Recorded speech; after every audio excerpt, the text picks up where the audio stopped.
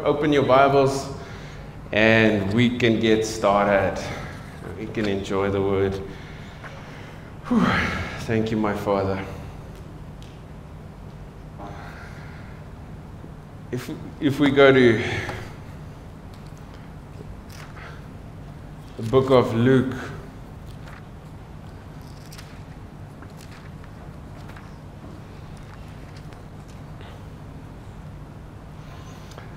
chapter 4,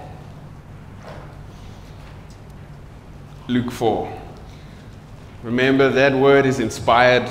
It is breathed on. The Bible says it's either 1 Timothy or 2 Timothy 3:16 says all scripture is given by inspiration of God. Another translation says every scripture is God-breathed. So when it's God-breathed, it's fresh inspiration. So when we read and it's something that you've heard before, you need to listen again to hear what's fresh and what's inspired for now. Okay, so if we read Luke 4, it comes in the time of Jesus' temptation. And anyway, verse 3, the devil said unto him, "If thou be the Son of God, command the stone that it be made bread." Now, verse 4, it is written, man shall not live by bread alone, okay, but by every word of God. Okay, another, maybe it's in Matthew, it says, but by every word which proceeds.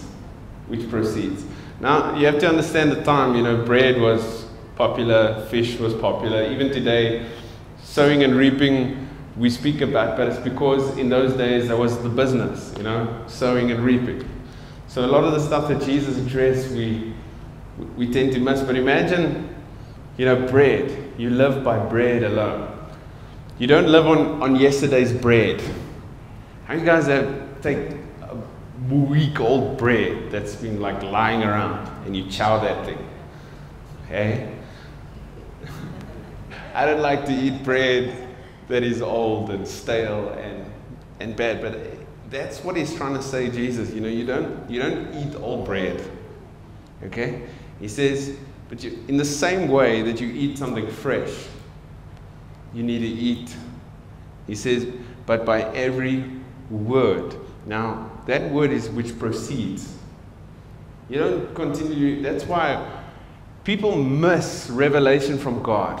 For example, if you've heard John 3:16, today God wants to show you something from John 3:16.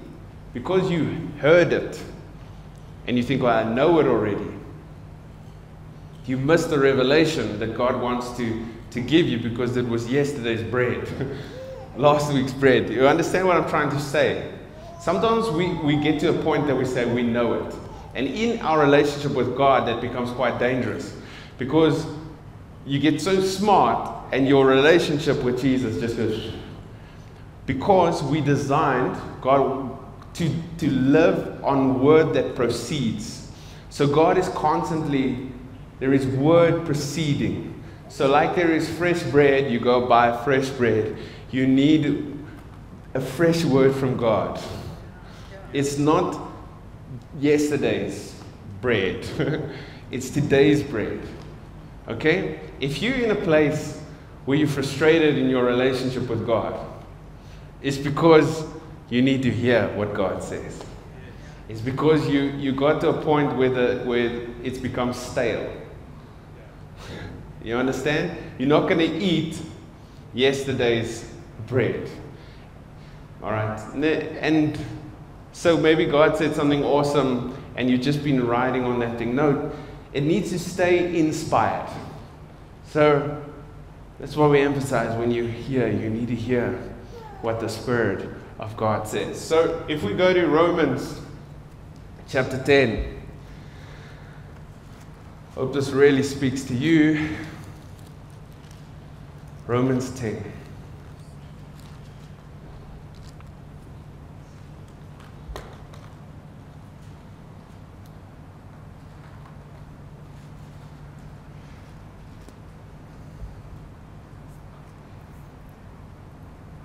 All right, verse 17. So faith comes by what? Hearing. Faith comes by hearing. So if you don't have faith, what do you need? Hearing. You don't need to try and get more faith. We need to hear God. We need to hear God. So faith comes by hearing. Interesting. Hearing. Continuous, a continuous word. Hearing. Faith comes by hearing. It doesn't say faith comes by having heard. Different. It doesn't say faith comes by having heard. Faith comes by hearing. So church, you need to hear. You need to get to a place in your life you need to keep still and you need to hear. You need to hear what God says. Your faith is dependent on hearing. You need to hear. It's quite and we know that we need to hear what the Spirit says. We need to hear what the Spirit says. Hearing God. Sometimes I remember one of the kids in the school asked a big question about how do we hear God? How do we see? How do we have a relationship with someone we don't see? You know, how do I speak? Because I found, even in Scripture, that most of the times when God spoke, He did speak audibly from a voice. But it's quite interesting. Like, if you see in the Gospels, when God spoke, only some people heard it. Interesting, only some people heard. Some people say they heard thunder. When Jesus appeared to Paul, only Paul saw Him. Interesting. So we need to understand something about the voice of God. That it is not sometimes we pray and we want to hear, Jason, my son, or whatever. We want, because we're in this world where we see things, where we hear things, where we call it the five senses. And become quite confusing because we don't understand when God is speaking. You get scriptures like Hebrews 4 and Psalm 95. You can pick it up. It says, repeat it twice. In Hebrews 4, Psalm 95, it says, today, if you hear His voice. I believe we've all heard His voice. You've heard His voice. You have heard. I guarantee you, you have heard His voice. I guarantee you, He's spoken to you. But you need to continually hear it. You need to continually sit and say, faith comes by hearing. Lord, here I am. Amen? All right, so let's go to 2 Corinthians. And we're going to go to chapter 13.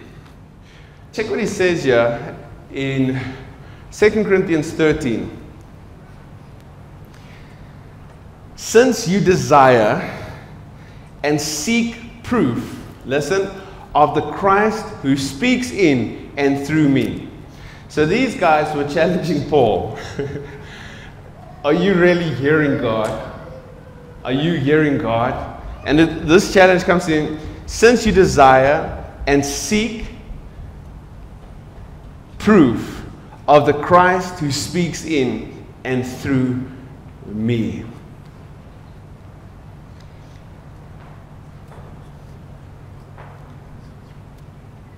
I want to encourage you. The words that I'm speaking, the words that's shared in this ministry, contains the power to save your life. Okay, to save your soul. It's powerful. It's really powerful. I'll say it again. These words are powerful. If you'll apply them, they'll work for you. They do work. Okay? But it's always amazing. Sometimes, maybe even in your personal life, I'm not just trying to say from a pastor's perspective, but it can seem quite lonely. It can seem quite odd because sometimes I've found I've got friends and family. There's family that really hates me just because of my faith until they need a miracle. Until until they need their only hope is God. Then they phone me. Then they message me, hey brother, I'm really in need of a job now. It's been a long time since I had a job. Can you just pray for me? Then I'll pray with them. And then they get the miracle. And then you never hear from them again. It's always funny, you know, people give people of faith a hard time. And then when they need a miracle, then they phone you. Then you're in a place where you need to speak to God on behalf of them and allow them to get a miracle. You know, and it's always funny because we become the most criticized people on the planet till we need a miracle. Then we know that God is real, that God is alive, that God heals, that God delivers, and there's someone who believes in it. Let's go there. So now this Corinthian church says, since you desire and seek proof of the Christ who speaks in and through me. He goes on to say in verse 4, for though he was crucified in weakness, yet he goes on living by the power of God. Now, then he says, though too we are weak, okay? We are weak in him, yet in dealing with you, this is a strong one, we shall show ourselves alive, strong, and in fellowship with him by the power of God. So now, verse 5, he says, examine and test and evaluate your own selves. All right, so we're in the time of exams and tests, and here's an exam for you. Examine and test and evaluate your own selves to see whether you are holding on to your faith and showing the proper fruits of it. Christ in you. You see, they're challenging Pastor. Does God really speak through you? And he says, now you're trying to test me. Don't test me, test yourself. Put yourself on a test. Test yourself. Put yourself on an exam. Give yourself the exam and see if you're bearing the fruits of it. And he goes on to say, do you not yourselves realize and know that Jesus Christ is in you? We always want someone, let's meet with God. Let's go speak to the pastor or to the man of God. And let him speak to God on behalf of me. And Paul says, hey, here's your own test. Jesus Christ is alive in you. You're responsible for your relationship with God. We've just made it a come to church thing, and I don't know. It's supposed to be something that's alive, something that's flourishing, something that is happening now. So examine yourself, test yourself. He says, what does he say? So the point is that Christ who speaks in and through me. That's the point. Then he says, examine yourself whether you are holding to your faith. So how does faith come? By hearing. So you need to get to a place where you are hearing. So I'm asking you, are you hearing? So let's go to Hebrews chapter 4. I know you are hearing me today. You are hearing the words of God. Hebrews 4.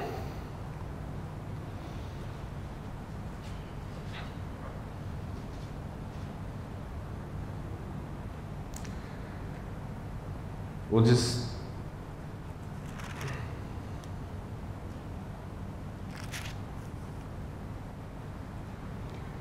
all right.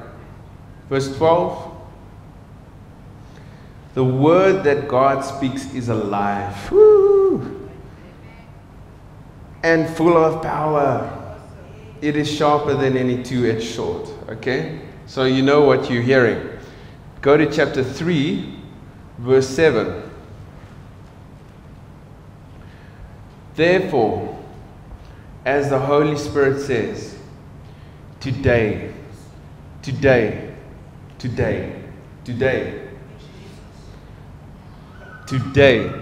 if you will hear his voice, do not harden your hearts. Do not harden your hearts. Don't harden your heart. When you hear his voice, if God is speaking to you, do not harden your hearts. Paul goes on to say in the book of Acts, he says, I exercise a conscience that is void of offense towards God and man. We have to be careful for the reasoning of the heart. You know, Jesus addressed the Pharisees, he addressed the disciples. He says, why do you reason in your hearts? Why do you reason in your hearts? I think it's something that we all guilty of. We reason. Yeah, but this and this. Yeah. You're constantly reasoning in your heart. There's a time when Jesus multiplied the bread, and you can follow the whole story in the book of John, and he gets to the point where he needs to feed people. Sometimes they need to eat. And then you'll question them, where are we going to get bread? Just as a question. And they would say stuff like, we don't have money.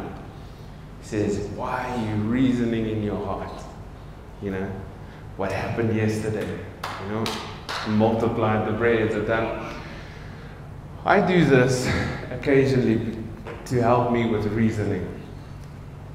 Because I too sometimes get to a point where I reason, like, yeah, but where's this? So everything that God does for me, and every word that he speaks, I write down. And occasionally when I go over it, like, whoa, wow, that's awesome. And I remember what God did for me yesterday. Remind you of a sermon about going forward, that the word faith is very similar to, apparently in the Greek, is like a rower that's going that way. In order for him to go that way, he has to look back. I know they say we don't look back, but in its right context, when we look back and we remember everything that he has done. And you might sit here in want and in need and think that God hasn't done anything for you, because that's the deception that comes with want and with need. But if you silence those thoughts, you can look back and see how he's been faithful. Faithful, faithful, faithful, faithful. All right, so church, examine yourself. Test yourself to see whether you are holding to the faith. Where you are holding to the faith. What is your relationship with Christ built on? Is it built on need?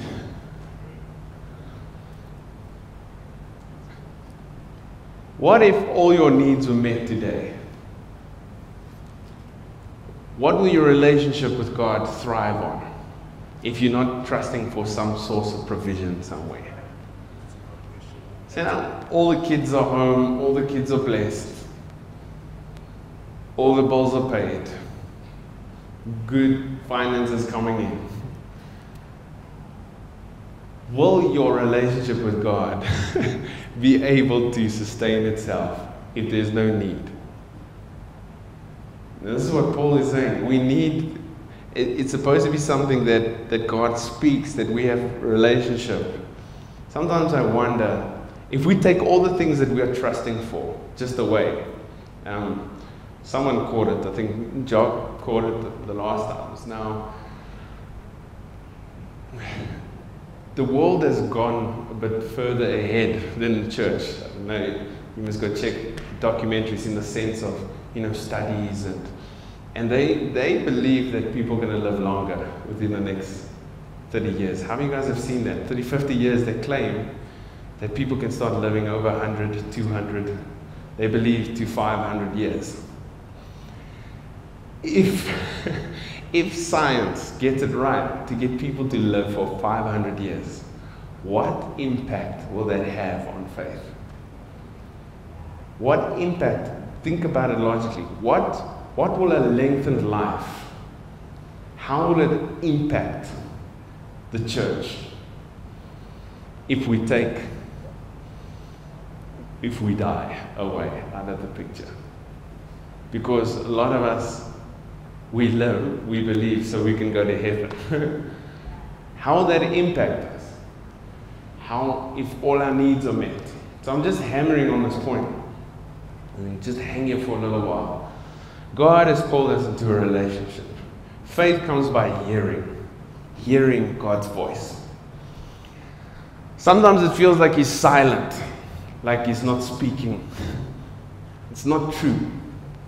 You know, your feelings are very deceptive. I believe we hear His voice every day. I believe He's speaking all the time. I want to show you something interesting in the scriptures that blessed me.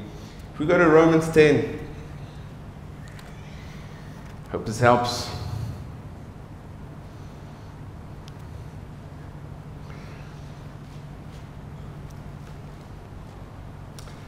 Romans 10. We go back to verse 17.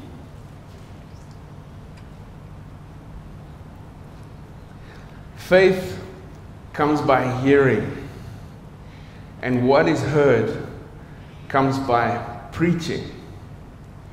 Now Paul says, but I ask, have they not heard? And he says, indeed they have. For the scripture says, their voice. Oh, this is so good. I love this.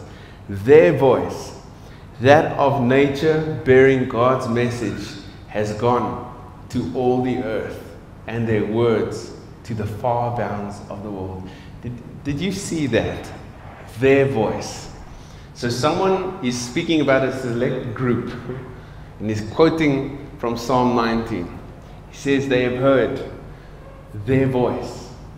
And we've all heard their voice. Can I show you what voice that is? Let's just read it one more time. Have they not heard? Indeed they have. Their voice has gone out to all the earth, and their words to the far bounds of the world. Now that is a quotation from Psalm 19. Go to Psalm 19 and then you'll see what voice it is. Hope this blesses you.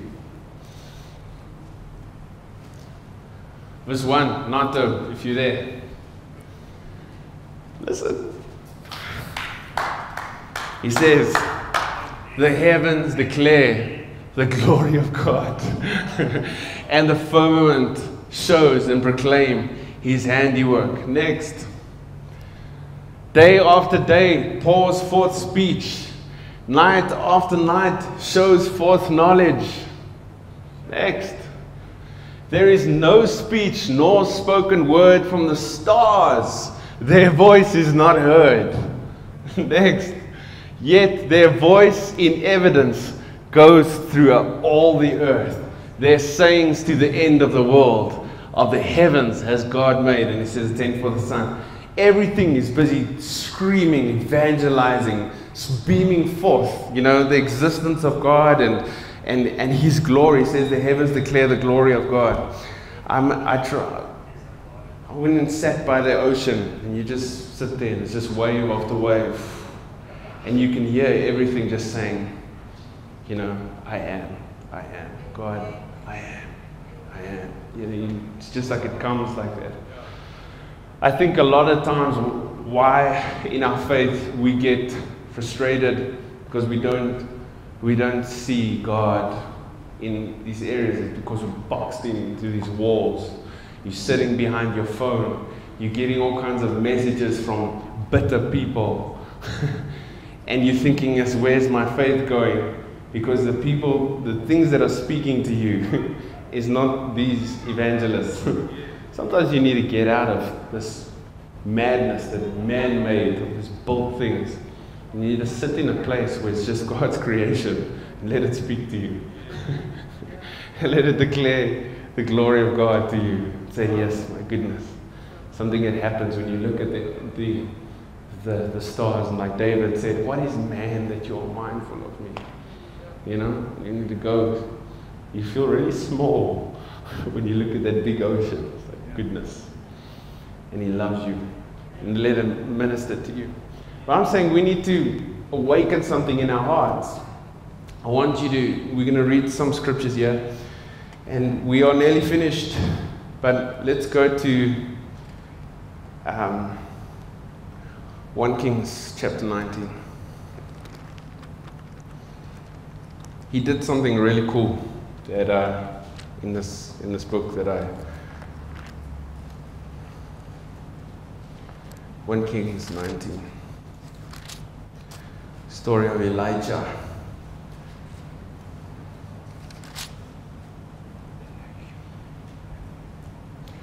All right, verse 11. Are you hearing? Yep. Faith comes by hearing. Today when you hear his voice, don't harden your heart. And he said, go out and stand on the mount before the Lord. And behold, the Lord passed by, and a great strong wind rent the mountains and broke in pieces the rocks before the Lord. Now he says, but the Lord was not in the wind. And after the wind, an earthquake. But the Lord was not in the earthquake. You see, we always look to external things. We want an external message. We want something to come from the outside to, don't work like that. He says, and after the earthquake, a fire. But the Lord was not in the fire. Then he says, you know the story. And after the fire, a sound of gentle stillness and a still small voice. A still small voice. And look what it says he does. Elijah, what did he do? He heard the voice, and what did he do? Check. And Elijah heard the voice, and then he wrapped his face in his mantle. He took a mantle. Let me see if I can do it here. And he wrapped his face in it. No seeing, no hearing, nothing from the outside that can influence. Nothing from an external world. He heard the still voice. It's not in the earthquake. It's not in the fire. Put it on over him. And he says, and he went out and stood in the entrance of the cave. And behold, there came a voice to him and said, what are you doing here, Elijah? So, I'll remind you of Habakkuk chapter 2 verse 1. He says, I will position myself. I will stand on the watchtower.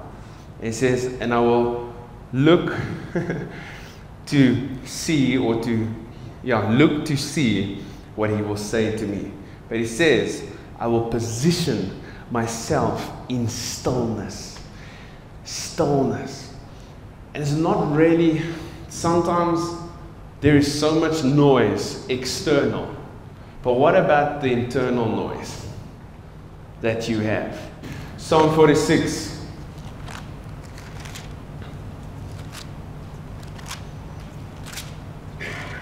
Verse 10. You would have heard this quoted to you maybe 100 times. Be still and know that I am God. What does that amplify? Let be and be still and know that I'm God. Be still, be still, be still, and know. So, in order to know, where must the silence take place? In your thoughts. So the thoughts have to be still. I have to be still. I have to stop reasoning. I have to stop worrying. I have to stop being anxious. I have to get myself to complete peace and know He is God. And know He is God. And know I am. So that's why the Bible says anyone who comes to Him must know that He is. It's in Hebrews. And that He is the rewarder of those who diligently seek Him. Hope this is good. Hope this is good. All right. Position yourself in stillness. Okay? Position yourself in stillness. Position yourself in quiet. Position yourself in quiet. I gave a little practical tip. I don't know how many of you guys can remember, but maybe about a month or two ago, about being quiet. If you will quiet yourself and just sit still in a place and try and quieten your thoughts, like try and think on nothing. And when a worry pops up, it's like, Kobe taught me this. I remember sitting at the airport and he was sitting with me and we were doing this together. And he said, okay, now as soon as a thought pops up, get yourself a little bus. I got like a little yellow one. He says, put that thought in the bus and let it go away. It's so silly, but it works. Till the point that your mind is still. And when you know he is still, then you just meditate on the goodness of God. Quieten your thoughts and just think of God. Just think of how good he is. Take a scripture that's powerful and it's massive and meditate on it. We need, in this time that we're living in, with the information that is poured out at us constantly, with the news that is constantly poured out, with people that are attacking the church constantly. I mean, just social media. Just put that thing down. Put it away. Put it away and just have peace. Get the mind of Christ. Colossians 3, quickly put it there. Nata. And then I'm done, finished. We'll start with this one. If then you have been raised with Christ to a new life, okay, aim at and seek the eternal treasures that are above, where Christ is seated at the right hand. Next scripture. Set your minds and keep them set on what is above. So not, I always say, not in altitude, like in, because if you think that the earth is round, there is clouds at the bottom of us as well. You thought about that? So above is not up, because my up is someone's down. Think about that. All right? Unless you believe that the earth is flat, some people. So it's higher thoughts. So, and I love how it says, you know, Christ has been seated. So now I have to set my mind on things above, where Christ is seated. So Christ must be seated in your mind, in your thoughts. It must be, when we say, you know, like when we say, I exalt thee. Do you know that he is exalted? We used to sing songs like, Lord, we're crowning you with many crowns. He's already crowned. You can't crown him. But in here, when things are raging and going mad and I don't know. You know, for example, the scripture that says, the fool said in his heart there is no God. It's not speaking about atheists. It's speaking about believers who have reasoned and said there is no God. Because they've allowed the worries and the concerns in their hearts. So it's a foolish thing. So when we set him high and above, all right? So I think you're hearing what I'm saying. Make every effort. This is my closing. Hebrews, it says, labor to enter the rest. Labor to enter the rest. That makes no sense. Unless you understand that there is something we need to do to hear God's voice. Make every effort to get to a church that speaks truth. Make every effort to get to church, or to have a prayer time in the morning, or to listen to worship. When you know your heart is not in a good position. When you know you are struggling to hear God. When you know you need to hear. Make every effort to enter that rest. Be still and know that I'm God. Faith comes by hearing, and hearing by the word of God. Amen. So church, examine yourself. Test yourselves to see whether you are holding on to the faith. Do you not know that Jesus Christ is alive in you? He's living in you. Take that mantle, put it around your eyes and your ears, and sit and know that He is God. Get outside and see creation declaring the glory of God. Einstein said, some people live like nothing is a miracle. Others live like everything is a miracle. Be amongst the people that believe everything is a miracle. Wow. That's awesome. Wow. That's awesome. Amen. Amen. Let's all close our eyes and we can pray together.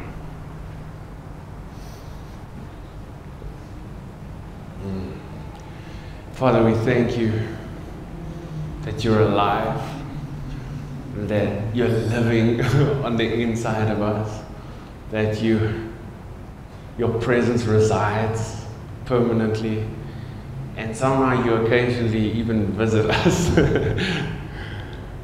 Lord Jesus, in this information age, it's crazy, the things that it's like there's a war of words constantly thrown at the church, thrown around.